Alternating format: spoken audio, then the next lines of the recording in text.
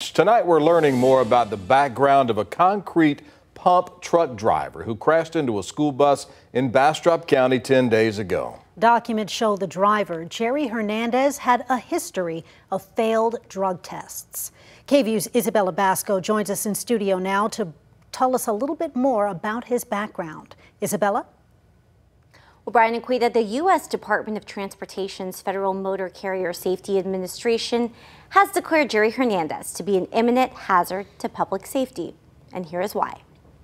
It's a scene that supply chain and logistics expert Dr. Joe Michaels says should have never happened.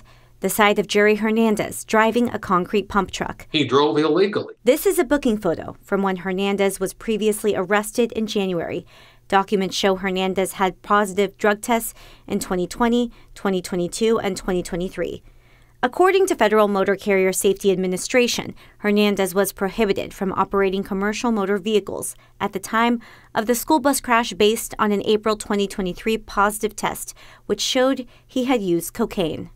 Starting in November, federal regulations will require states to terminate a commercial driver's license if it's indicated in the Drug and Alcohol Clearinghouse that the driver has a prior history of drugs or alcohol. Currently, the Texas Administrative Code indicates there's a waiver for concrete pumpers. He should never have been allowed to operate the pumper truck. He was prohibited from driving the pumper truck, and his employer failed to verify his status. Court documents reveal Hernandez's employer failed to conduct a background check and did not know about Hernandez's previous positive drug charges. Dr. Michaels calls this a common issue in the trucking business. The commercial motor vehicle and the long-haul transportation industry is struggling right now, trying to find enough qualified drivers that are safe, licensed, insured drivers to be able to operate their vehicles.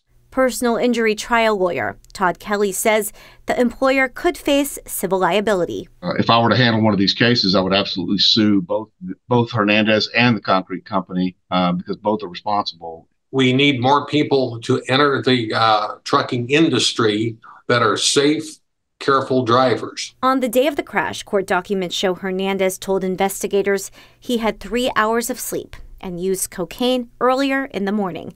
He's charged with criminal negligent homicide. And we reached out to Hernandez's employer, but haven't heard back yet. Brian and Quita.